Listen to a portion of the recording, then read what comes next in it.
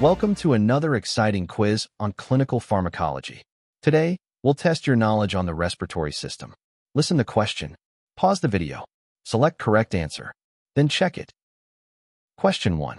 Which of the following is a short-acting beta-2 agonist used for acute asthma relief? Correct answer is albuterol, salbutamol. Albuterol is a short-acting beta-2 agonist that quickly relaxes airway muscles, making it the first-line treatment for acute asthma attacks. Let's see other options. Salmeterol and formoterol are long-acting beta-2 agonists, not used for acute relief. Tiotropium is a long-acting muscarinic antagonist, mainly used for COPD. Question 2. What is the mechanism of action of inhaled corticosteroids in asthma treatment? Correct answer is B. Reduction of airway inflammation by inhibiting cytokine release. Inhaled corticosteroids, like budesonide and fluticasone, work by suppressing inflammation in the lungs, reducing asthma symptoms, and preventing exacerbations. Let's see other options. Beta-2 agonists, like albuterol, cause bronchodilation, but that's not how corticosteroids work. Muscarinic antagonists, like tiotropium, block acetylcholine, not inflammation.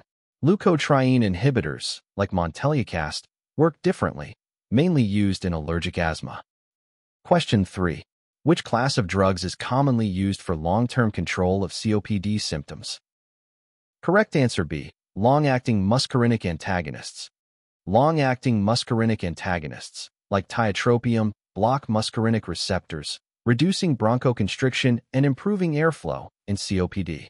Let's see other options. Leukotriene receptor antagonists are more effective for asthma, not COPD. Systemic corticosteroids are used in severe exacerbations, not long-term management. Mast cell stabilizers are used for allergic conditions, not COPD. Question 4. Montelukast is primarily used to treat? Correct answer is C. Allergic asthma and exercise-induced bronchospasm. Montelukast is a leukotriene receptor antagonist that reduces airway inflammation in allergic asthma and exercise-induced bronchospasm. Let's see other options. Acute bronchospasm requires a short-acting beta-2 agonist like albuterol. Chronic bronchitis is usually managed with bronchodilators. Pulmonary hypertension is treated with sildenafil or prostacyclin analogs. Question 5. What is the primary adverse effect of beta-2 agonists like salbutamol? Correct answer is B. Tremors and tachycardia. Beta-2 agonists can cause tremors and tachycardia due to beta-2 stimulation in muscles and some beta-1 activation in the heart. Let's see other options. Bradycardia. Beta-2 agonists increase heart rate, not decrease it. Sedation. They do not cause sedation.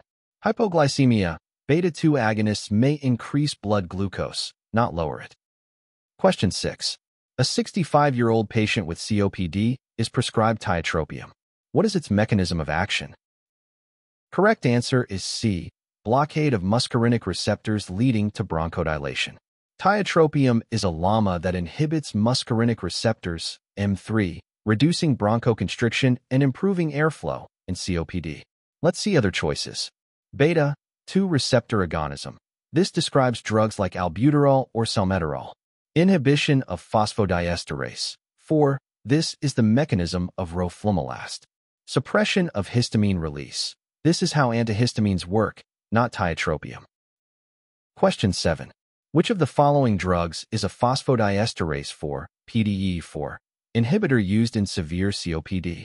Correct answer is A. Roflumilast. Roflumilast inhibits PDE4, reducing inflammation in severe COPD. Let's see other choices. Theopheline. It inhibits PDE nonspecifically and has more side effects. Omalizumab, an anti-IgE monoclonal antibody used in asthma, not COPD. Zilotin, a 5-lipoxygenase inhibitor used in asthma. Question 8. Which monoclonal antibody is used in severe asthma with high IgA levels? Correct answer is B. Omalizumab. Omalizumab is an anti-IgE monoclonal antibody used in severe allergic asthma. Let's see other choices. Dupilumab targets IgG for atopic dermatitis and eosinophilic asthma. Mepolizumab targets IL-5 for eosinophilic asthma. Rislizumab, also an anti-IL-5 5 drug for eosinophilic asthma. Question 9. Which drug is contraindicated in an acute asthma attack? Correct answer: B. Salmeterol. Salmeterol is a long-acting beta-2 agonist with a slow onset and is not suitable for acute relief. Let's see other choices. Ipratropium can be used in acute exacerbations, though less effective than short-acting beta-2 agonist. Albuterol, a short-acting beta-2 agonist used for acute attacks. Prednisolone. Systemic corticosteroids help in acute attacks, but they take time to work. Questions 10.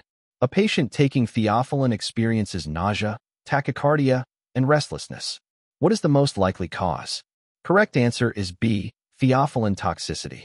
Theopheline has a narrow therapeutic index, and high levels can cause CNS and cardiovascular toxicity, leading to nausea, tremors, and arrhythmias. Let's see other choices. Hypersensitivity reaction would present with rash, not tachycardia. Drug-induced bronchospasm. Theopheline is a bronchodilator. Secondary bacterial infection, unrelated to these symptoms. That's it for today's respiratory system quiz. How many did you get right? Let me know in the comments. Don't forget to like, subscribe, and hit the bell icon for more clinical pharmacology quizzes. See you in the next one.